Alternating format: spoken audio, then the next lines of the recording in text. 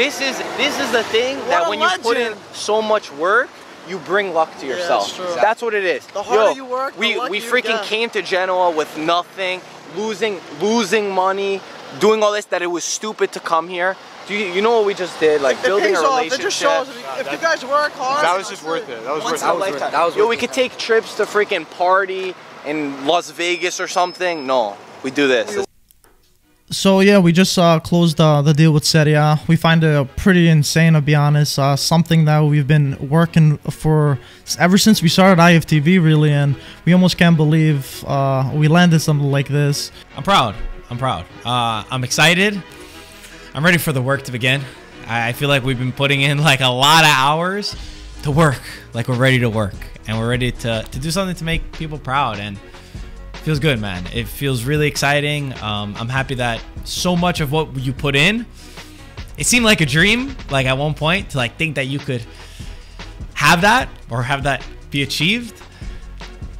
Feels good, but I'm ready to work. Since 5-6 years ago when we started it, we're always like, wow, one day we're gonna do something, and it seems like it's finally here, and this is only the beginning. Yes and no. Yes and no. I think that we all have those like parts of ourselves where like you obviously like I think that I and Michael too, we believed in ourselves a lot more than I think maybe most people would. So I always dreamt of all these things occurring in different ways. Definitely didn't think it would take so long to really hit some sort of success and milestones. We're definitely much more naive back then and thinking it would come almost not overnight, but closer to than what we did. But it just shows how much rejection, how many no's, and all these obstacles that you have to go through so you can really taste that first victory to make you really be thirsty for and hungry for more. And you get excited and you know that you have it in you, because I think that like we all have something inside of us that's like we really love, and you think that you could achieve it, and then like reality sets in, and it's like entrepreneurship is like a slap in the face like 100 times, and it's like, how do you keep getting back up?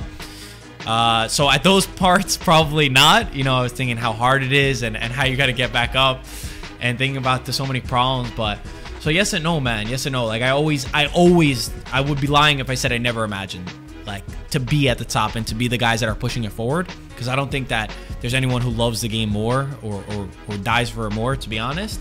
But at the same time, you know how it is. There's life happens and you get doubts, but you just got to keep pushing. And I'm not gonna say the guy's name because it's not important about who it is. I had this idea where I was like, yo, Mike, we should start IFTV, blah, blah, blah. Like, let's do this. Well, let's create a community of Calcio fans, of Serie A fans like us that want to know about the game.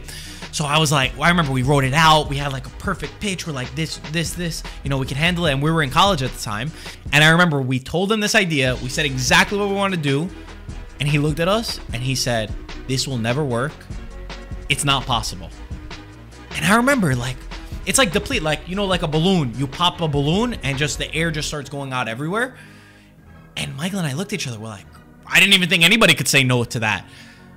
And that hit us for like maybe like 5-10 seconds. And we walked out of his office. And he's like, oh, it's all right, man. You guys will have like another idea. Like, that's just not possible. And I remember I looked over at Mike and like, I was like, nah. Like, we had the couple seconds of doubt. And then we're like, we're not going to listen to this guy. Like, yo, if nobody wants to help us, that's fine. There was always some doubt, especially in the beginning, quitting our jobs for IFTV, whether it was going to work out or not. But I feel like me and Marco took rejection, and we took that negative and really turned it into a positive. When we heard no, that like fueled us to be like, really, you don't think it's going to happen? We're going to show you that something like that could happen. Early on, we had the Pogba stuff. The whole Pogba thing that went viral, and we were featured everywhere. And I remember overnight, like, it went so viral. Everybody was posting about us. I still remember all the media outlets that did not credit us. I'm very mad about that still.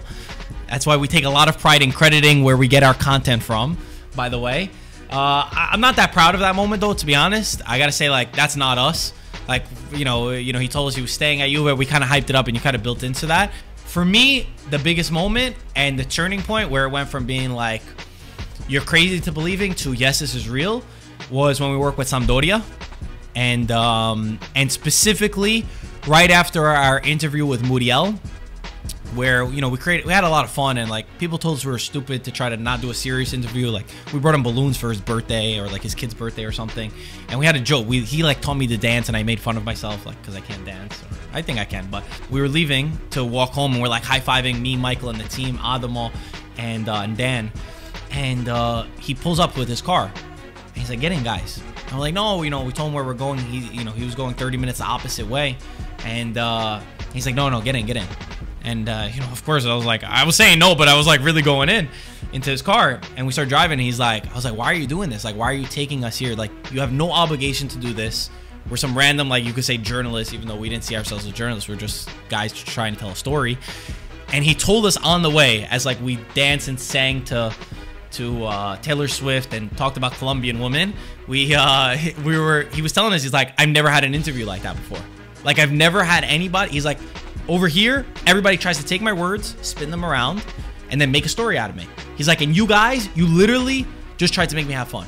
Like, you went in there to make my life easier." He's like, "So I put my guard down." And he's like, "Since you did that, I want to give good to you." And now, I swear to God, that was the moment. And so many people said we were stupid to go on that trip because we paid out of pocket to do that. That was the moment that I knew. First and foremost, we're Calcio fans, we're Serie A fans. We've been watching this game for so long. Marco even longer than me, obviously. Even now, we watch how many games a week? Still now, we still watch the TV, and we're just as excited. Every shot, every deflection.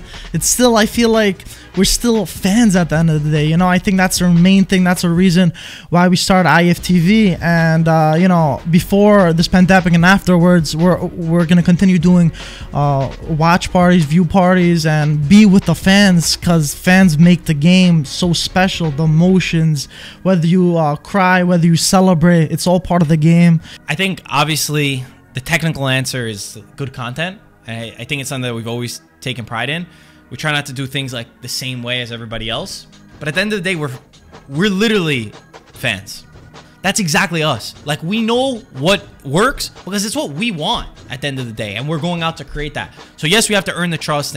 And honestly, we want to build a community more than anything. Like, seeing like-minded Calcio fans or Serie A fans grow over here. Like, so it's our opportunity to do that. And to show them that, hey, the door is open now. Go and show us what you got. We always were a fan of Calcio, of Serie A, and we've always been fighting from day one since we started IFTV to make Serie A the best league in the world, and that's why we think we're the best partners for Serie A. It's not about my name. It's not about my nationality. It's not what I believe in. Calcio is who I am.